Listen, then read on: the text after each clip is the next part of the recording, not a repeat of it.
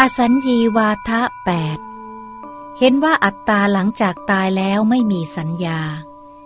ภิกษุทั้งหลาย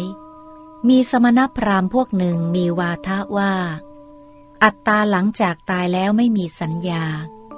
บัญญัติอัตตาหลังจากตายแล้วว่าไม่มีสัญญาด้วยมูลเหตุ8อย่าง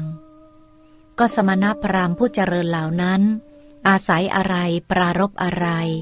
จึงมีวาทะว่าอัตตาหลังจากตายแล้วไม่มีสัญญาบัณฑิตอัตตาหลังจากตายแล้วว่าไม่มีสัญญาด้วยมูลเหตุ8อย่างสมณพราหมณ์เหล่านั้นย่อมบัญญัติว่า 1. อัตตาที่มีรูปยั่งยืนหลังจากตายแล้วไม่มีสัญญา 2. อัตตาที่ไม่มีรูปยั่งยืนหลังจากตายแล้วไม่มีสัญญา 3. อัตตาทั้งที่มีรูปและไม่มีรูปยั่งยืนหลังจากตายแล้วก็ไม่มีสัญญา 4. อัตตามีรูปก็มิใช่ไม่มีรูปก็มิใช่ยั่งยืนหลังจากตายแล้วไม่มีสัญญา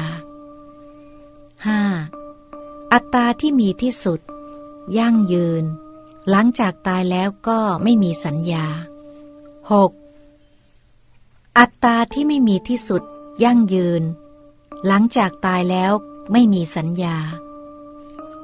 7. อัตตาทั้งที่มีที่สุดและไม่มีที่สุดยั่งยืนหลังจากตายแล้วไม่มีสัญญา 8. อัตตาที่มีที่สุดก็มิใช่ไม่มีที่สุดก็มิใช่ยั่งยืนหลังจากตายแล้วไม่มีสัญญา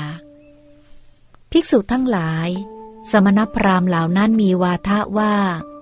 อัตตาหลังจากตายแล้วไม่มีสัญญาบัญญัติอัตตาหลังจากตายแล้วว่าไม่มีสัญญาด้วยมูลเหตุ8อย่างนี้หรือ